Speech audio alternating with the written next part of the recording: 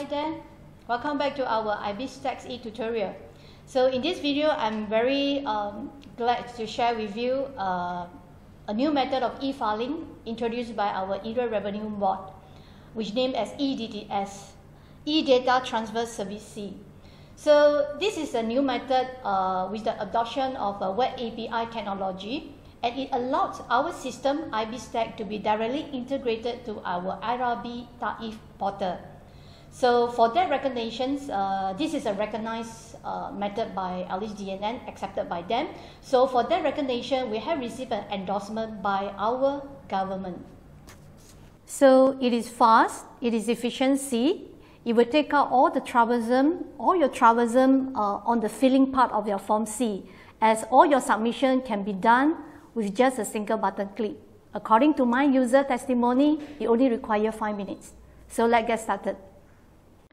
Okay, as usual, when you come to the software and you have completed this data, so we come to the company tax module and we straight proceed to the report.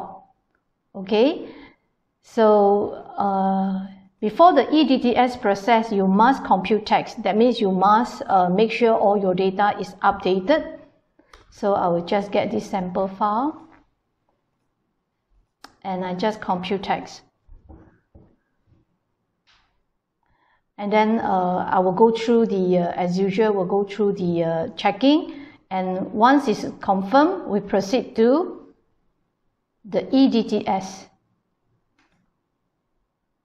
Okay, when you come to this e-Dts, at present, LHDN only made Form C 2019 available for this e-Dts function. Okay, so this is the Form C that you will select, and also the other part will be, is also only available for TAeF portal at present. Okay, so now this will be the 2019 that you select.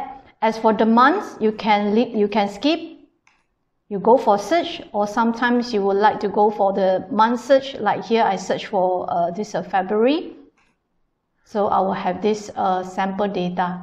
And you will see that if let's say I do not choose this button, meaning to say, and I leave the month unselect, all the clients that haven't performed the e-Dts, it will be able to show here.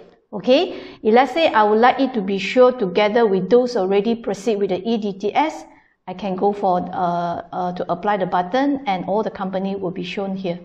Alright, so as for this one, I will just select this company. And next, I will proceed with submit.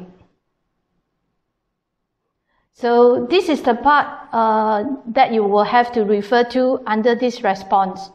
Okay, and over this response, as you can see, the success status here is true. So for all information, this status here, there will be only have two status. One will be true, one will be false. Okay, if let's say there is false, there will be some indication on the error message down here for you to be able to know what went wrong. Okay, what happened to your data. Okay, and for this case, once the success status is obtained, meaning to say all the data at present of this sample data has been transferred and filled all the way to the Form C. Meaning to say, next you can skip the entire filling process. You can now proceed to check and to print your data, to print your draft copy. Okay, and next step, you will have to log into the TAeF portal. Okay, and this Latihan is basically the LHDNN to make the e-Latihan available for a software provider like us to test run all the final result. Okay, so just ignore the Latihan. So for you as a tax agent, you will just log in your TAeF portal by now. And next, what you need to do is all the way to check on this panel under the e-Buzz/e-Dts under the checkup draft. And here we will key in the this nombor cukai pendapatan.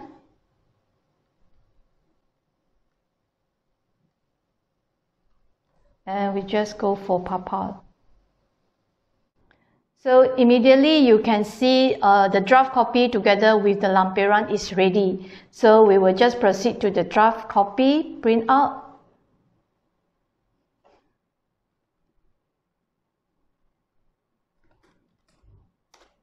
And then together with the the lampiran,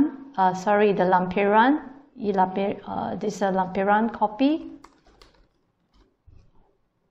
And next, you can straight away check on this draft copy. As you can see, all the information is filled by now to the form C, as well as the lampiran.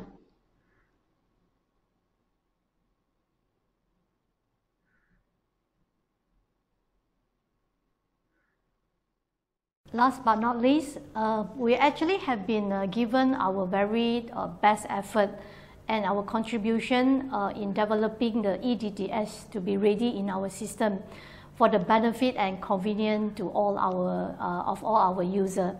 So we hope every user will appreciate this e-Dts and start exploring by using it now.